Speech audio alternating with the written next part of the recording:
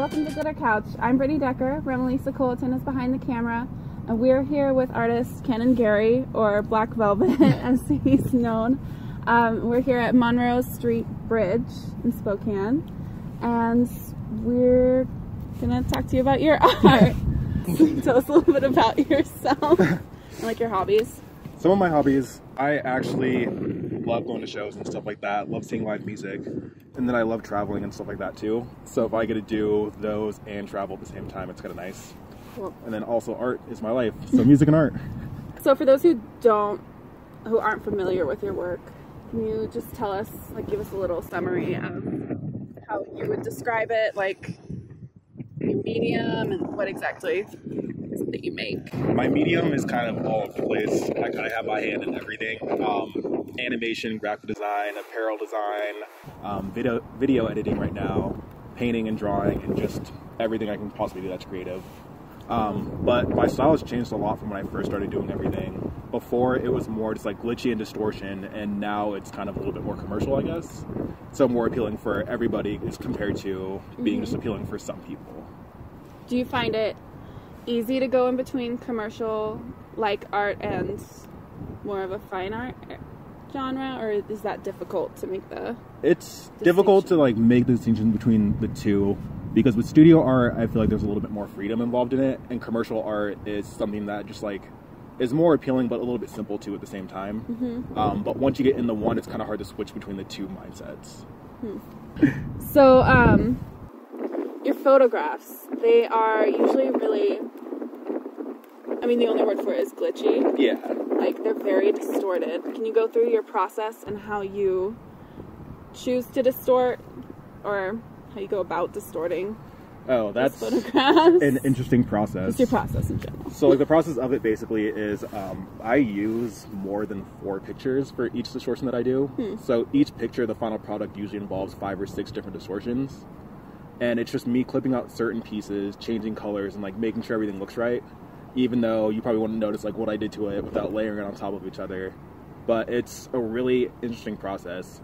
It takes like the eye, I guess, to see like exactly what goes where and everything like that. And so the actual distorting, do you just like layer photographs on top of each other, or is there like a certain technique that you use? It's layering bits and pieces of photographs on top of each other, as well as changing like the RGB spectrum and everything like that on certain colors too. It's not really layering as much, it's more layering and cutting out and then bringing things through. Okay, interesting. Is there something about distortion as a concept that intrigues you, or is it just purely aesthetic based, or is it? It's a little bit of both. I like distortion because I don't want to be just like a general photographer where I'm just basically just like retouching and editing, and like what you see is basically what you get. I like having like a little bit more freedom on how my photography turns out. Cool.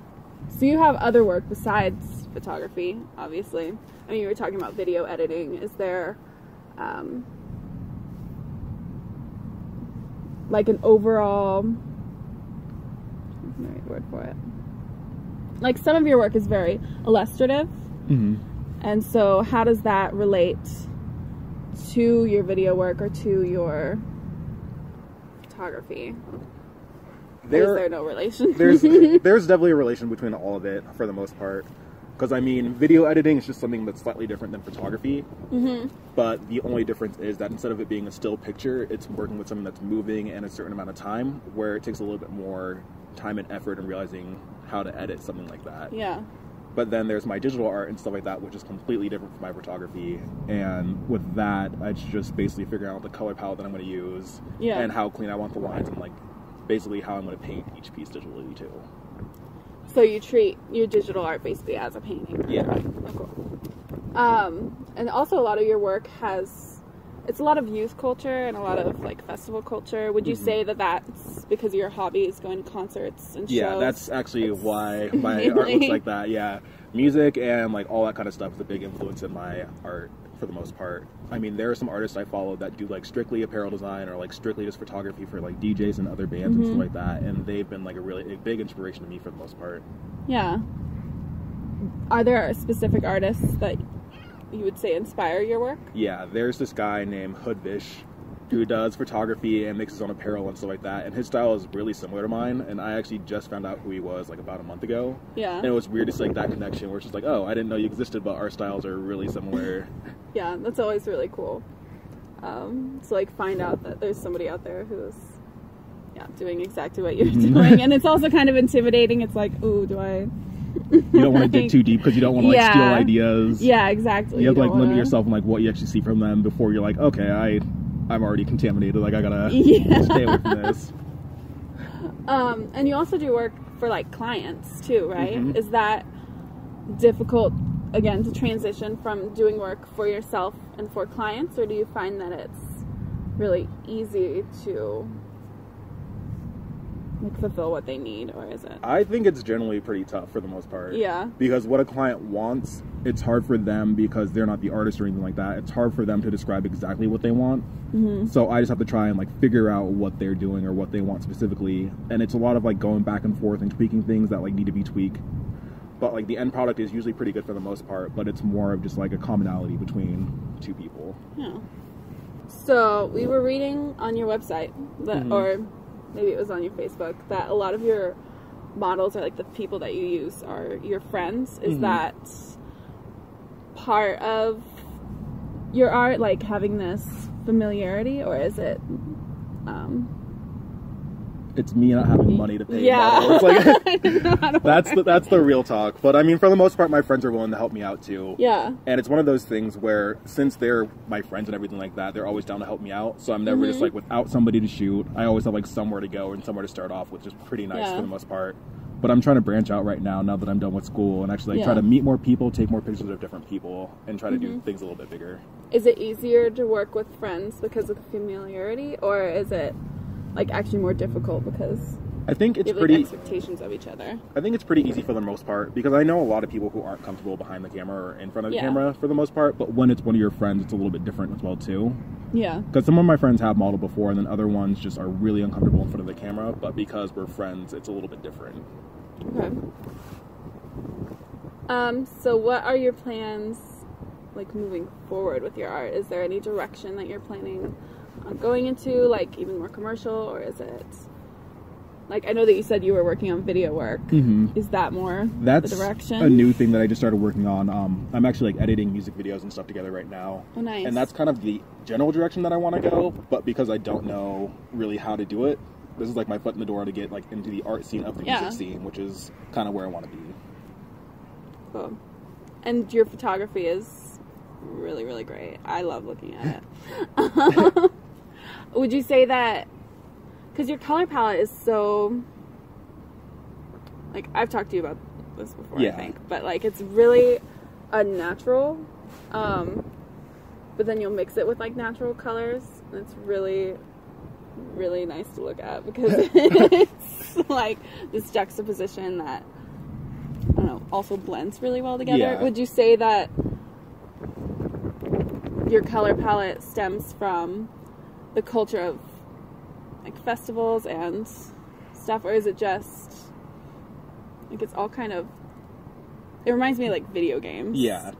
No, the color palette that I like to use unnatural colors just to bring out certain color tones that like don't really exist in the image itself. But I've noticed in a lot of my work, my defaults are like teal and pink, and I don't know how that ends up being that every single time, but for some reason, like, that's just the default color. I accidentally use pink a lot, even though I hate pink. See, I kind of like it for the most part, but I don't know why I just default to it. I'm like, you know what, this needs pink, even when it's like all black. I'm like, you know what, a little bit of pink. You're a very concise person. I don't know how to drag out stuff. I like it. Are you working on any big projects currently? I'm working on editing a music video right now. Yeah. And then I actually just won a contest that I placed fourth in. And so this week I actually get an artist spotlight and get t-shirts made of one of my prints. Nice. What contest was it? I don't know. This company reached out to me through Instagram and like wanted my stuff, and I'm like, yeah, I guess I can enter in. And they're like, by the way, you got fourth place. Like, you get an artist spotlight for April 5th. So on Wednesday, they're going to be sending out an email, and then I'll get like the link to the website to buy my shirts and stuff. Oh, nice. So I'm pretty excited. That's really cool. Yeah. And you have like a pseudonym that you go under, which is Black Velvet, which you mentioned at the start. Where did that come from? That's actually a funny story. So that was actually a nickname that my friends gave me in high school. And that's like when I first like started drinking and stuff like that too. And like I had a fake ID, whatever. But we used to only drink just like Holly Rossi and Black Velvet. And my friends actually started calling me that name without me knowing for months. So they actually said it to me once, and I had like no idea what that even was. I'm like, who's that? They're like, that's you. Have you ever heard that name before? And I'm like, no, I've never heard it before. And one of my friends goes, we've been calling you that for like 4 or 5 months now. I'm like, this is the first time I've heard of it. So that was the nickname that they gave me, and it just kind of stuck. That's cool. That's cool that you like just took it on. And well, it's like one of those things too where you can't like choose your own nickname. You gotta like let it kind of just happen. And because I didn't choose it at all, like it kind of just works for me. And it's just, I don't know. Yeah. I've grown into it a little bit. I love it. I think it's so cool that you have like this cool like, alter ego name for your work. It's definitely like an alter ego name because I don't know what it is, but I don't like putting my personal name on any of the art I create because it's not really about me. It's more about my art and what I create. Yeah. Like at some point I would like to create like a character kind of like the gorillas or whatever for my art and have like that be the persona of it. But that's something I'm gonna have to like look into. Like I don't know what it's called. Character modeling? I don't know. Character design? Something like that. I've never looked into it. But that's something that like I'd like to look into and at least kind of start doing that. Yeah. That would be really awesome. If there could just be like, and then you could market yourself even with like little stickers with like this cartoon of you on it. Because that's one thing I still need to work on too, is just making stickers and stuff like that too. Because I'm not big or anything like that, so I can't just like put my name on stickers or anything like that. I need to have like more just simple designs and everything like that that I can like hand out a little bit. Yeah. Yeah. And you do a lot of like, I mean, I call it like marketing and branding through social media. I don't know a better word for it. Is that where you, I don't know, I guess, I don't really know what I'm going to ask. Like, is social media where you find it best to share your art? Like, is that the platform that you enjoy sharing your art more? Is there like... I love and hate it. Because I love how easy it is, like, to get everything out there for the most part. Yeah, for sure. But at a certain point, it is hard to push out so much stuff to so many different people. Like, Instagram is great, but I mean, I use other ones as well, too, that aren't nearly as great. Like, there's one website I use called 500px, and that's a photography website. And I don't get, like, as many responses off that than I do on Instagram. And then even through Facebook and Twitter and stuff like that, too, it's all very different. But the only thing that I wish there was like a different social network that was kind of like Instagram, but more art related than just everything. Because that's where things kind of get lost. Yeah. Well, there is Behance. Yeah, Behance is still hard to work with, though. Oh, is it? I've never tried it. Because, I mean, even like with one of my shops that I have on Society 6, it's still hard like to push your stuff forward. Because you just kind of have to like wait and let it grow or like be constantly updating stuff. Yeah. And it I don't know. That's just like Instagram too. It's tough, but you got to like keep on putting stuff up on there to do really well. And that's the hardest thing to do too, because there's this other guy I follow on Instagram who has been putting up, I don't know if it's like a digital piece or a drawing every day for a whole year. Is that people? I don't know his name. I follow the same person. He like makes like these like weird like futuristic like robot kind of drawings or whatever. Maybe. But like he'll label the day. He'll be like day like 290 something out of like 365. And it's like, damn, dude, you've been cranking these out. Yeah, it's hard to. I don't know how they come up with so much, like every single day, to be that dedicated. Yeah, because I mean, like they're definitely like putting their time and effort into it. Because especially if they're creating something like that and like putting it out for everyone to see. It's like, yeah, by the way, like this is all I've done today so far. Yeah. I mean, obviously, you're making a lot of work. Yeah, I'm trying to do my best. Yeah. Because, I mean, I get, like, 3 days off from work, so those days off are just days where I actually just, like, focus on my work and not strictly that. Yeah. I've always been impressed with, like, how much, like, the quantity of work that you put out, because I'm sitting here, like, working forever on one piece, and then I'll, like, check Instagram, and you'll have, like, 5 new pieces out. No, it's weird, because I actually, like... I don't know if I'm good at marketing or anything like that, but I like do my research and like try to see what the best times to post are, and then I'll go like a week or two, I'll be like, okay, I haven't done anything in a week or two, like let's make up for that week or two I didn't do anything. Yeah. And, like, let's crank out all this stuff right now to make up for what I've missed out on. Yeah. I mean, it's good practice to get into. It is. Thanks so much for joining us on our Glitter Couch to talk more about your work. If you want to check out Kennan's work, you can go check out his Instagram or your website at blck_velvet. And the website's just blckvelvet.com. Yeah. I'm Brittany Decker. Remelisa Colton is behind the camera. Thanks for watching.